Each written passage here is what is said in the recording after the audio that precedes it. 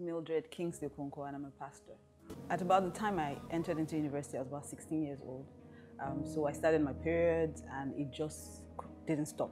So for about 3 months, my periods were on. At about that same time, ASU went on strike, so I went home and my parents found out. So they took me to the hospital and I was diagnosed with PCOS. And one of the things I noticed was that the doctor said to me, in fact, he looked very sad, kept shaking his head as I was looking at the ultrasound. And he said to me, one of the problems with PCOS is that you may never be able to have a child. And over the years, I went to different doctors, one doctor after the other. And one thing they kept saying to me was that one of the problems with PCOS is that you may never be able to have a child. Now, the challenge with that is that everyone knows that in Nigeria, as a woman, one of the things you are known for, or one of the things that people expect of you, is that you must be able to give a man children. I mean, what makes you a woman? If you don't have a child, then you're seen as being a man, literally. So once you get married, people start counting the days for you. So I met my husband and I told him, one of the first things I said to him when he proposed to me was, the doctor said I'm never be able to give you a child. Are you okay with that? And he was very, what does that mean? I know I'm going to have my children and all that. Somewhere at the back of my mind, I was like, okay, well, I'll go with your faith. But, I know what the doctors have said to me. I know what I've experienced. So there was a lot of bleeding. There was a lot of pain and all the symptoms that come with PCOS, of course. So 3 years into the marriage, I still didn't have a child. And I was getting a bit anxious. And it's a bit harder if you're in the public eye, if you're dealing with infertility.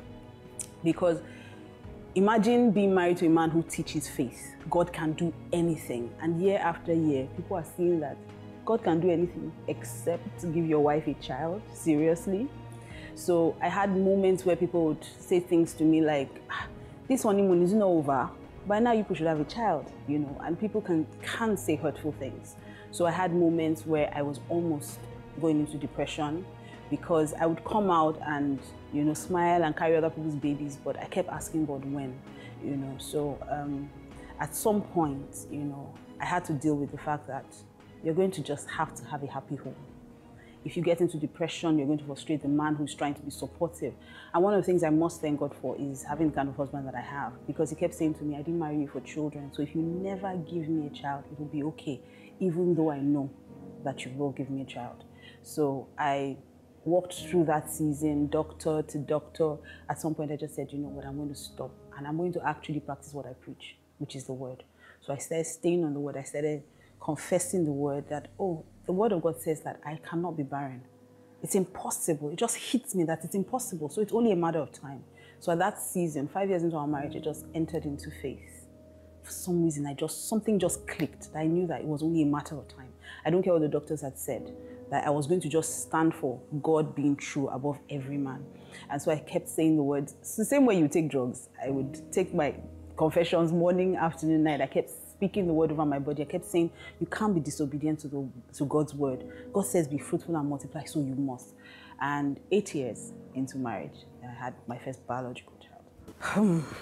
I think the hardest part, honestly, of waiting, apart from, of course, the things that your body goes through. Okay, so always feeling like doctors are using you as a guinea pig. They're testing for this, testing for that, Tests can really be painful.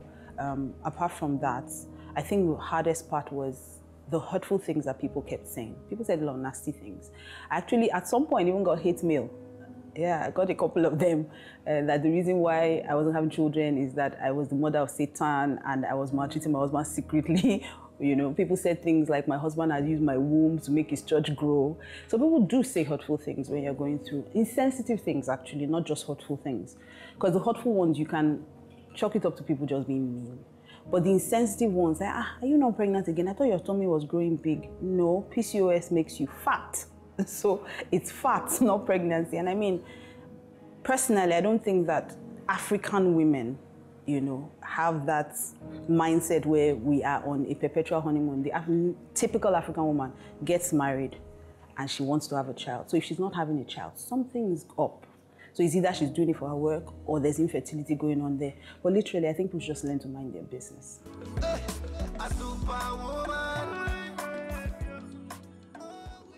Mind your business. I know that sounds harsh coming from a pastor, but I think people should just learn to mind their business and pray more for people rather than put them under, the woman is already under pressure. Once it's 9 months, and you know, people start making comments like, from the wedding, people start making comments, oh, we'll come back 9 months time. So it's almost like there's a time clock that people already put up, you know, set up for you, like a stopwatch that tells you January, February, March. You're already panicking once it's 1 year, 2 years, 3 years. By the time it's 5 years, you're paranoid. You're going from doctor to doctor. Some women go fetish. They go diabolical. They try to do everything possible to have a child. In-laws give you stress. Thankfully, well, my husband is very, you know, strong and all that. So my in-laws never said anything to me, honestly. Funny enough, was my mom who was she was anxious because, I mean, she's an African woman and everyone expects that you should have a child. So I think we should learn to be more sensitive. If someone hasn't had a child in 3 years, you really should let the couple sort it out. It's really none of your business. If you are worried, then pray privately. I don't think you should even bring it up with them, except they bring it up with you. That's one of the things that I think is a campaign I'm actually into now. So I run a ministry called Hannah's Heart. It's for women trusting God for the fruit of the womb, or dealing with infertility, basically, in less Christianese. And one of the things that I'm trying to campaign for is, it's not just when you push a child out of you that you're a mother. You become a mother long before that. A child lives in your heart, not necessarily in your womb. So I think people should be open to the options. There are lots of them. They should be open to surrogacy. They should be open to adoption. You know, one of the things that my pastor, Reverend Femi Oduwole, said to me years ago, he said, the same way you're praying for children is the same way children are praying for parents. So if you make a child's dream come true, then just maybe God will make yours come true. So I believe that adoption is an option that a lot of us should take. You know, adoption, surrogacy, just because you didn't push that child out doesn't make you love that child less. Trust God, first of all. You know, the funny thing is, even if you're going to do IVF or any other procedure, because they're quite a lot, you know, it still takes the same level of faith. I always tell people that even adoption takes the same level of faith. When we first started our journey on trying to adopt a child, I remember back then, there were many options, but there were times when you would get to the final stage and then they would just say, oh, the mother is not interested anymore. And you have invested your heart, your emotions, your prayer. And sometimes you get to the last stage and say, oh, we'll run all these tests and we just feel that, no, this child has complications you cannot handle. You're not equipped to handle it with your lifestyle and blah, blah, blah. I'm like, so it takes the same level of faith. You can do IVF a million times. If God doesn't get involved, you will have wasted your money and your time, and that can be even more frustrating. There's a stigma, literally, over people who they feel have not had a child, so they make you feel like you're not woman enough. Now, that's not the only stigma, because once you now get pregnant and you probably even have a C-section, there's another stigma attached to that. So one of the things I've learned is that you need to learn to live your life not based on what people think or what they say. What's more important is what do you think about yourself, because you're not pregnant, they say you're not woman enough. When you do get pregnant and you have a C-section, they say you're not woman enough. Or when you get pregnant through IVF, or they say it wasn't natural, IVF babies are different, it wasn't God. You need to hear a lot of the things that go on out there. So the important thing is, what do you think about yourself? Don't let that define you. Having a baby doesn't make you a woman. Not having a baby doesn't make you any less of a woman. Having a baby through C-section doesn't make you any less of a woman than the woman who had a vaginal delivery. So it's important that you understand who you are as a woman. And I don't think any of these things make you a woman. For me, being a woman is a high calling. I think it is, it's a ministry. It's a divine assignment. I think that women are built stronger than they think.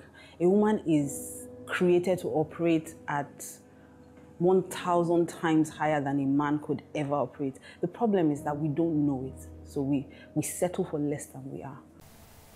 To enjoy more of these our Okonkwo videos when you just watch, press this button to subscribe on top of our YouTube page. You go love her.